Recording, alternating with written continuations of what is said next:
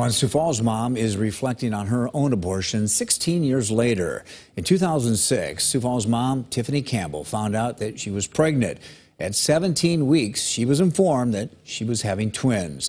But her joy was short-lived. Her twins had a rare condition called twin-to-twin transfusion syndrome. And unless they terminated the life of one twin, both would die. So the couple made the choice to have an abortion to save the other baby. So while we were driving back home, I said to my husband at the time, I said, I think what we just had done will be banned. And he's like, what are you talking about? We had to do it to save Brady, who is our surviving son. Now, 16 years after her abortion, Tiffany is reflecting on how the abortion saved the life of her son, Brady. Digital reporter Jasmine Jackson tells Tiffany's story and how it made her an advocate for abortion rights with this KELOLAND.com original online right now.